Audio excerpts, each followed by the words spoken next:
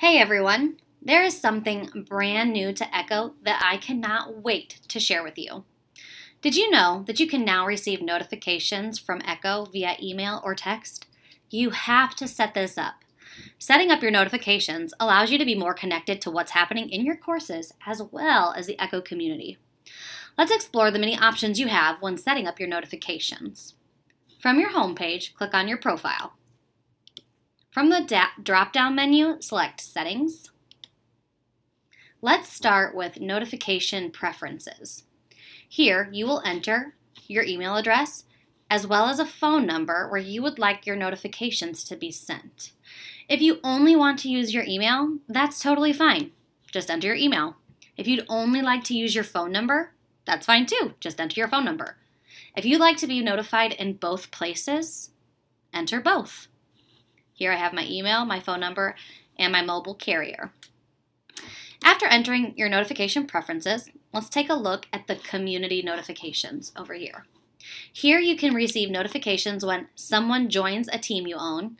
A team is just another word for a group that maybe you have created in the community. You can receive notifications if someone creates a conversation in a group you either own or are a part of. You can receive a notification if somebody replies or adds to an existing conversation in your group. If somebody replies to a message you have sent, you can receive a notification. Or if someone copies the content that you have shared in the community.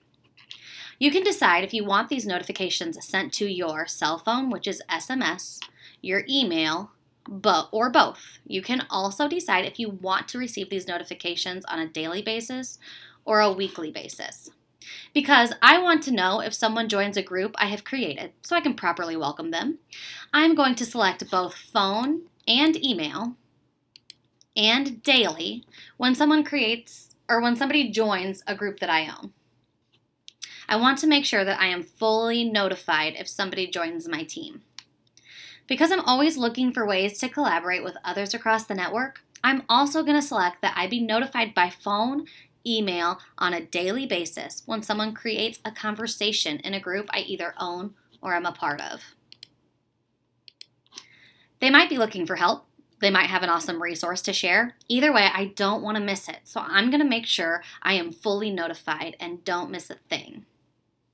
I will also select all options to be notified if someone posts on one of my conversations.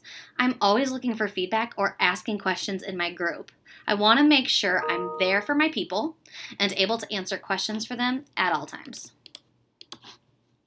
I will also select to be notified by phone, email, and daily when someone replies to one of my messages. A message in the community is a reply to a conversation that you may or may not own, but have participated in. If I leave a message on the conversation and someone replies, I want to receive a notification so I can see what they have said in response to my message. This is like a comment on Facebook. When you comment on a post, you'll receive a notification when somebody replies. This is how messages work on a conversation within a community group. Also, I want to receive a notification if somebody copies my content or links to it. I want to know if people are using the resources I've shared. This helps me know if what I've shared is meaningful, or maybe it will help me to know that there are more things I should upload, maybe that are similar or that are different. Next, let's take a look at the teacher notifications. Here you can receive notifications if a student submits something, if a student has a grade that drops below passing, or if a student's enrollment has changed in your course. As a teacher, I want to be notified of all these things, but since I have so many students, I may only want to be notified by email so I don't get an overload of messages to my phone. If I would like to be notified by both phone and email, I may want to choose weekly notifications so I'm not overwhelmed on a daily basis. Because my students will be submitting daily, I would like to receive a weekly notification by email only when students submit things, because students are going to be submitting so many things.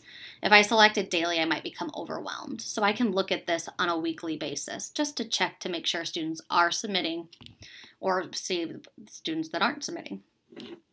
Because my students' grades are very important to me, I want to be notified by phone and email daily if a student drops below passing.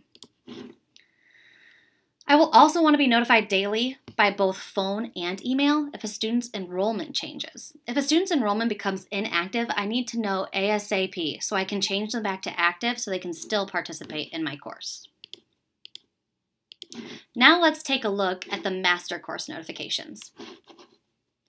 Here you can decide to receive notifications if your course settings are changed, if an activity is changed, or if an activity is deleted from the master course. Because all of these items will greatly affect my course, I will want to receive notifications for all of these things by both phone and email at all times.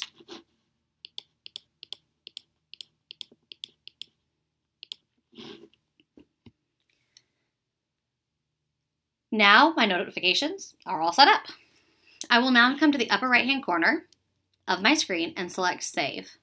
If at any time you are not pleased with your notifications or you feel as though you are getting too many or not enough, you can come back to the settings screen and adjust them accordingly. This is how you set up your notifications in Echo.